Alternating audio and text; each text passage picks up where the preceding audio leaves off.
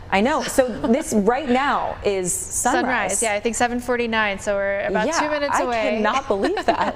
Yeah, so everything changes tomorrow, of course, once we get that time change in. I'm looking forward to the extra hour of sleep. I don't know about you. I know. This is our favorite weekend as Weekend Morning News Team, is when we get an extra hour of sleep. Here's a look outside. We're at 34 degrees in Greensboro right now, 36 in Winston-Salem, mid-20s in the mountains, upper 20s in the foothills right now. As we head through the next couple of hours, the Triad gets to 52 degrees, but we've also got these winds here at 10 to 15 miles an hour. And that means that it feels pretty cool out there. The wind starting up this morning, that's helped to prevent some frost out there. But if you've got calm winds and those cold temperatures, you could see some spots with that concern.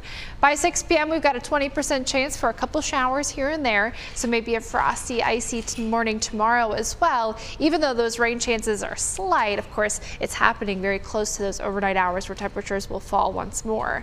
We're at 37 degrees by 9 a.m. in the foothills. By 53 degrees, and there the winds will most likely top out at 10 miles an hour, but still pretty breezy. You'll notice the foothills are warmer than the Triad today, and that's because of increased cloud cover coming in from a low pressure system off the coast. The mountains don't have any of those clouds from that low pressure system, or the rain chances for that matter, so they get to the upper 40s, only a couple degrees below the Triad today.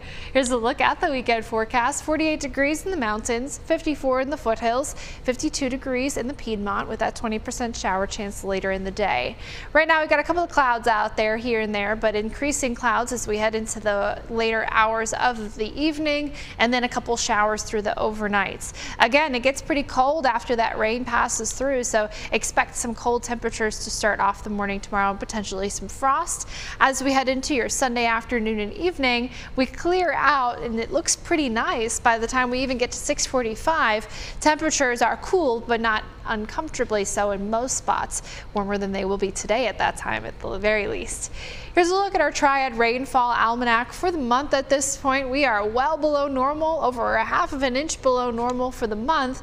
And as far as the year is concerned, we've only got 3/4 of an inch excess in rain, so getting closer and closer to seeing some issues. Drought monitor reporting lots of issues out west, and here in the Carolinas, we've got more of the state than last week. That's abnormally dry, and that's in that next category, which is moderate drought.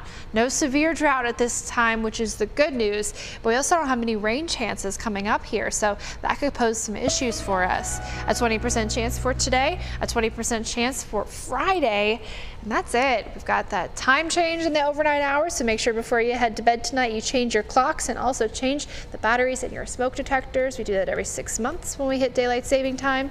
Temperatures get to the low 70s by midweek. Next, more and more people are grabbing a paddle and hitting the court. What's behind the pickleball craze and why players say you could get hooked too.